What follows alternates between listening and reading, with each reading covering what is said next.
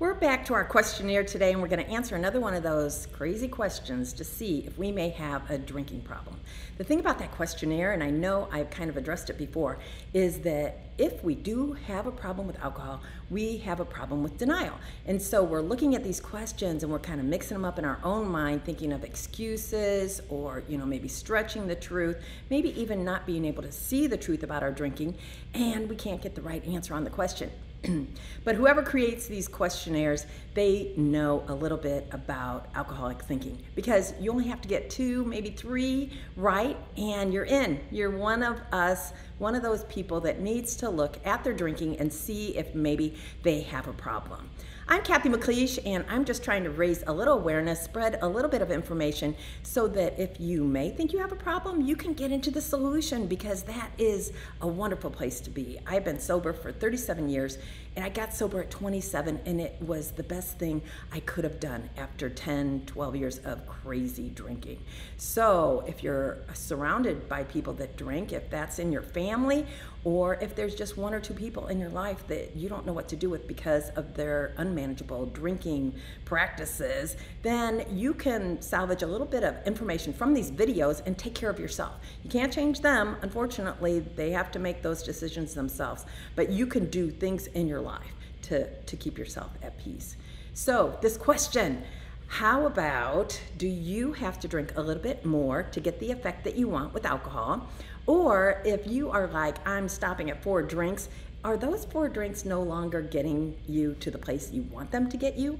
Then you're building up a tolerance. I built up a tolerance to alcohol so that it took more and more alcohol to get me to where I wanted to be, how I wanted to feel, the freedom, the relaxed feeling of, the powerful feeling of, you fill in the blank. So anyways, I can remember back when I was like a sophomore in high school, and sophomore, junior, just really started to drink on a regular basis every weekend. And I was at some kind of party, and I drank a lot. I'm not sure what I drank. It did not, agree with me, and I either blacked out or passed out in a snowbank. My girlfriends found me. I didn't even have shoes on, wasn't aware of that, and anybody knows me, I hate to be cold. But they kind of like gathered me up and took me inside and got me sober before, I had to go home, or at least sober enough. So that is a no tolerance kind of situation. I'm just starting to drink, alcohol can kick my butt if I'm not careful. And so I've got things to learn. If I'm an alcoholic, I'm gonna get in this school of learning, and alcohol is still gonna be my friend for a little bit if I know how to manipulate how much and when. That's not a good thing. Anyways, I go off to college, and I can come back and drink with those same friends 2 years later, 3 years later max, and I can drink all night long, and at the end, they can't even tell if I've been drinking. So what has happened? Have I improved? Tolerance is usually a really good thing. If I can learn to tolerate a baby crying, if I can learn to tolerate the boss at work, it will serve me well. So learning to tolerate, building a tolerance to a lot of things, even like when you're exercising or playing a sport, if you can, build up the strength to do something longer and better, that tolerance is a good thing. In drinking, tolerance is not a good thing. Tolerance is a sign that your body is getting adjusted to the amount of alcohol that you're putting in your system, in your bloodstream, going to your mind, getting these effects that you want to have. It's building up a tolerance, and you're going to have to put more alcohol in your body to get the same effect, because you no longer feel as good, as fast when you're out drinking. So these are some of the signs that I went through that I can look back now and say, oh my gosh, I was building up a tolerance. One, I hid a lot of my drinking. I would drink before I went out with people, because I knew whatever was going on, there was not going to be enough alcohol to get me from point A, sober, to point B, where I wanted to feel really good. So I have to pour in some drinks before I ever head out to the relatives, to the family gathering, to the work, activities. I'm just gonna need more alcohol to get where I want to go. I also do this thing where maybe I switch what I drink, okay? So if I was drinking 4 beers and that was an okay thing, And then now I'm looking at it and it's like, if it takes me 6 beers, man, that's a lot of calories and I'm gaining some weight. And, you know, sometimes this is a woman thing. It can be a guy thing too. You know, you can't pack down 12 beers, you know, in an evening without looking a little suspicious. So I might change what I'm drinking. I can remember I went to wine at one time in my, you know, housewife, alcoholic, hiding what I drink days. And here's a story. So I'm hiding what I drink. So this would sound so, it will sound so ridiculous, but it made sense to me. It was cold and it was in the winter and we had 2 bags of mulch in our garage. And we were the kind of people that we would like think about doing some things to improve our house, but we never like follow through and get there. And so we had these big bags of mulch. And so I emptied some mulch out and I shoved these half-gallon wine bottles down into the mulch, and I would just go get them as I needed it, drink the wine, replace the bottles when I was done with those 2 bottles, and on and on and on through cold months of winter. Anyways, so one time, unbeknownst to me, the mulch had fallen over, the wine bottle had broken, and this white wine had like gone all over, leaked behind the refrigerator in the garage, this, you know, sugary, sweet wine, and cleaned up as much as I could. And then, as we headed into spring, you know, this had happened and we have this ant invasion, crazy ant invasion. And my husband is just like, what the hell? Why do we have ants all over the garage? And I am like, I have no idea, but I will definitely call the exterminator. And so the wine and the mulch, those are the kind of things that somebody that's hiding their drinking, when their drinking escalates and they have built up their tolerance, they need more. And the reason I had moved to wine is because I started checking bottles and seeing what is the alcoholic content, because I need more for less. I need to get there faster without chugging my alcohol.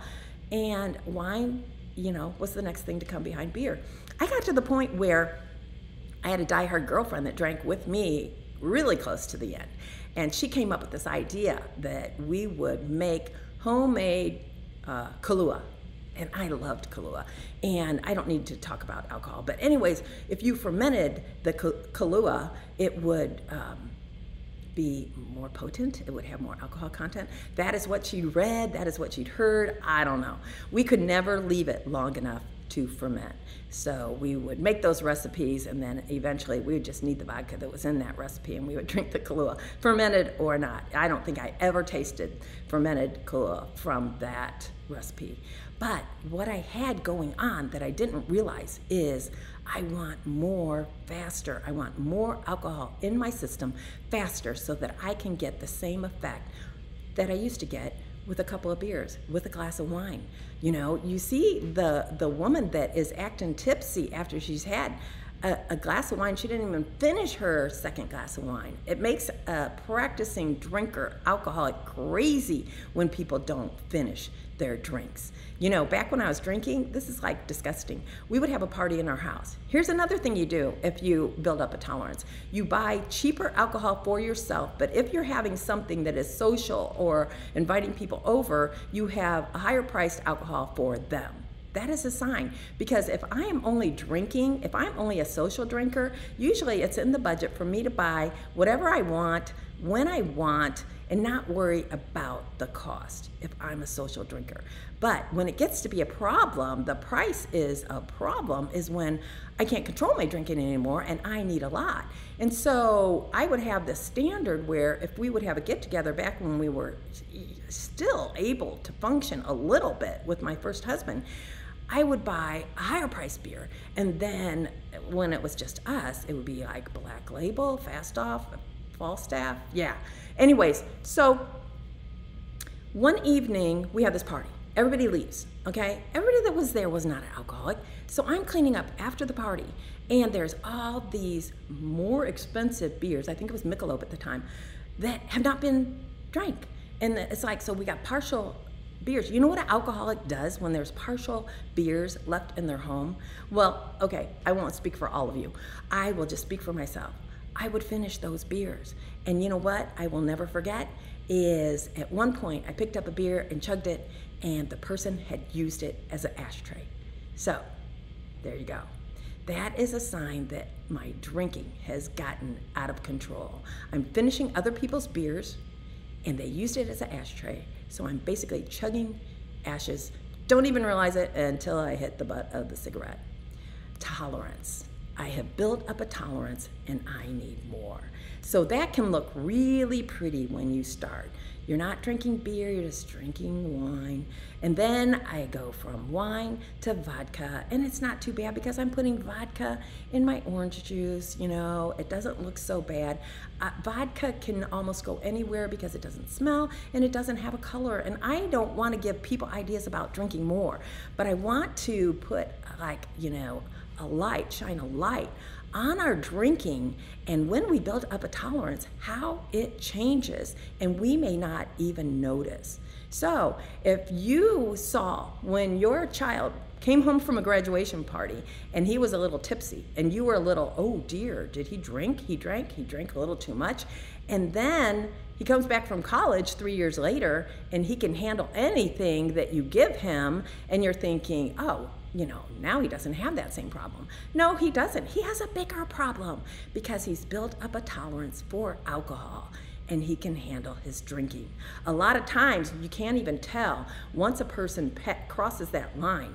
They can be so drunk they are almost in a blackout, or they are in a blackout. They're still functioning. They are still moving around the house. They are can still be driving. They can still be having a conversation back and forth with you. And then the next day, you wonder why they don't remember. And that is because they passed over the line of drinking heavily that evening, going into a blackout, but still being a functioning alcoholic. So that tolerance that we build up can be very deceiving because it seems like the alcoholic is still handling their drinking.